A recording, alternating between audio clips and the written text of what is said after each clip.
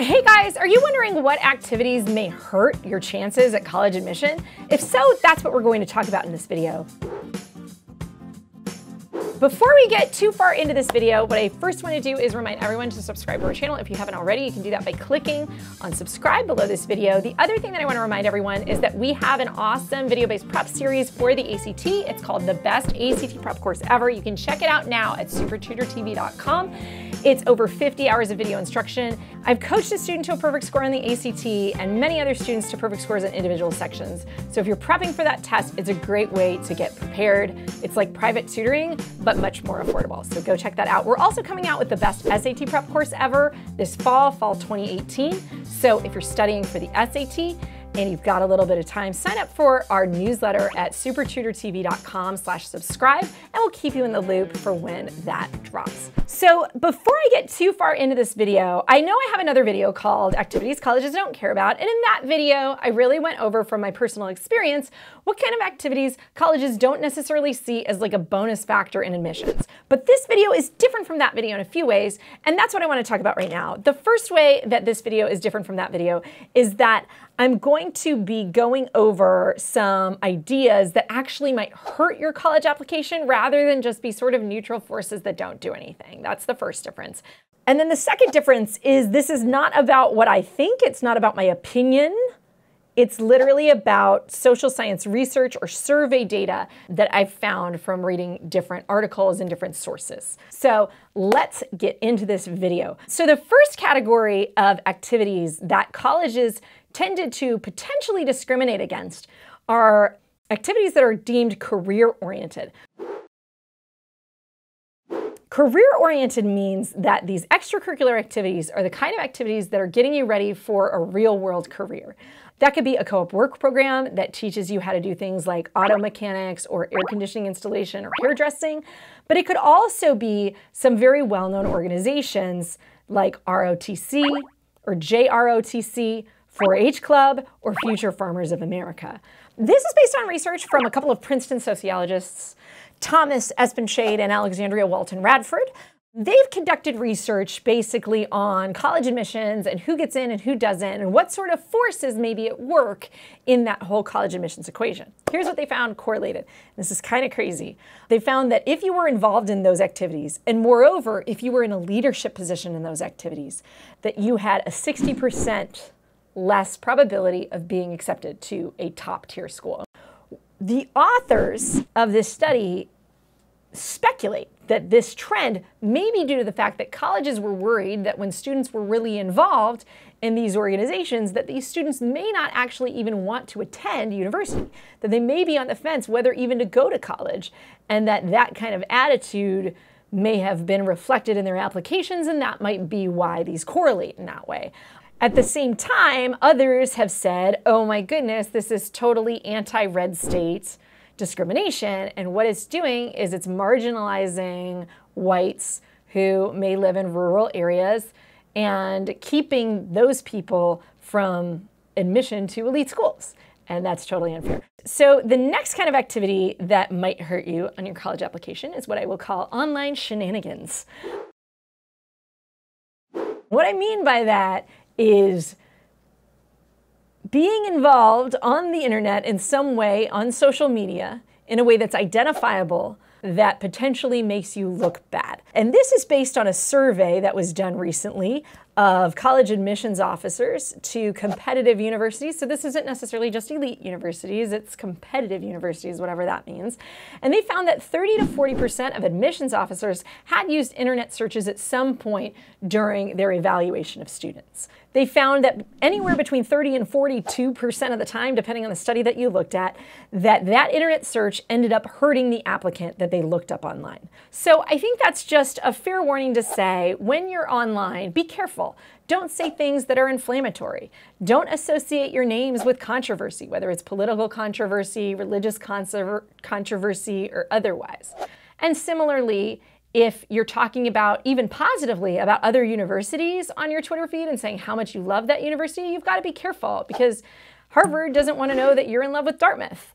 that's not going to convince Harvard that it should let you in. It probably will make them think, gosh, why should we admit you? You don't even like our college that much. So be really careful about the things that you post online. The other thing that I'll say, though, is that some of these people who did search the internet said that what they found positively impacted their decision in favor of the student. So there's also like around a 40% chance that whatever you have online will help you. So just because you have some sort of online presence, maybe you have a YouTube channel, maybe you have a blog, maybe you have a very active Twitter account, just because you're involved online doesn't mean what you're doing is going to hurt you. But I do think it means that just like with everything else, you need to be careful when it comes to your digital footprint. Okay, and then finally, so my last kind of activity that may not help your college application and could actually hurt it would be doing stereotypically Asian activities if you are Asian. So don't shoot the messenger, please. This is just based on a study, okay? So a study in the Asian Journal of Social Psychology published in 2017 by Daniel Chai and Allison Wesley found that in a survey, and this was a hypothetical survey, mind you, it wasn't an actual survey. So this isn't based on actual data. It's based on a hypothetical survey, okay?